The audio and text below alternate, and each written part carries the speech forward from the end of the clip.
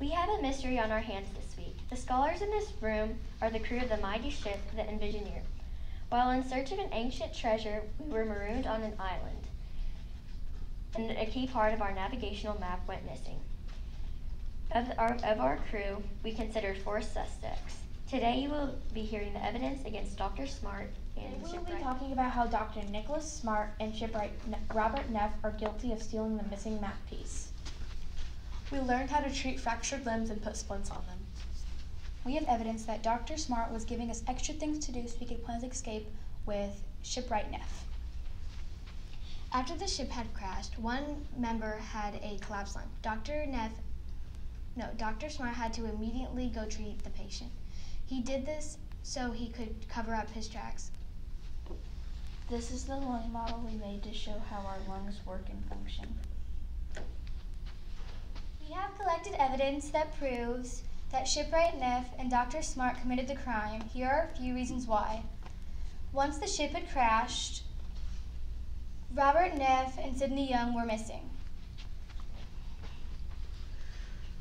Also, they had to build a robot to get into unexplored areas of the island that no person can go to. And we even built a bridge so they could get across. Some of the evidence that we have on Dr. Smart and Shipwright Neff is that Shipwright Neff took Sidney Young under Dr. Smart's permission and took her to an unexplored part of the island that no humans can access. So with all of this evidence that we have brought to you today, we do believe, well, we have proven, that Shipwright Neff and Dr. Smart are guilty. We learned about the calf part dissection and the snake bite analysis. When we did the calf part dissection, we learned more about the heart so that one of our crewmates could have surgery performed because they had a heart problem.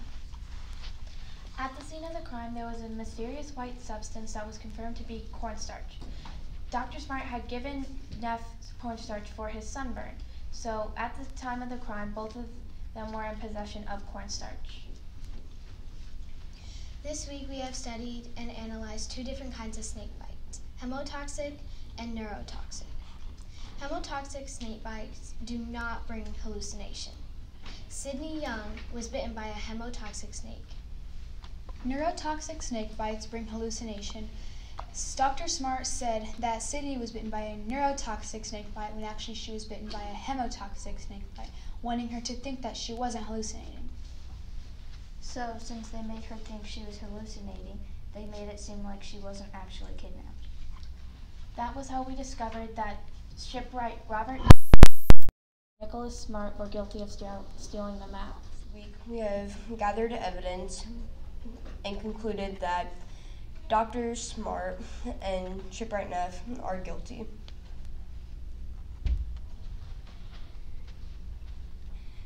Dr. Nicholas Smart was witnessed with a large cut on his hand by Captain Thomas, captain of the Envisioneer.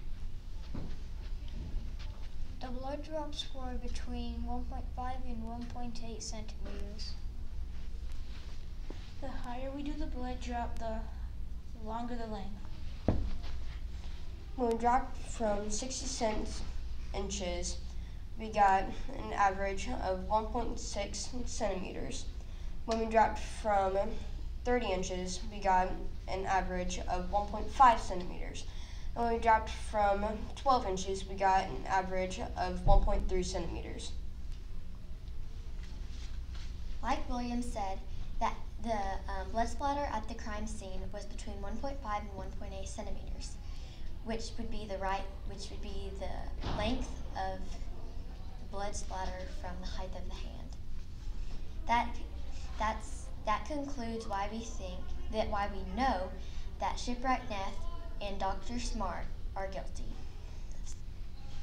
In our presentation, we will be going over the evidence that we found in the forensic science field that points to Dr. Smart and Shipwright Neff's guilt. Let's start off with Neff's guilt. He had been given permission and had been directly given cornstarch from Dr. Smart for his sunburn. Neff's fingerprint was found fingerprints was found on the cups at the crime scene. Next, on to Dr. Smart's guilt. He had a stash of cornstarch. So that is the evidence we found in the forensic science field leads to Dr. Smart and Shipwright Neff's guilt.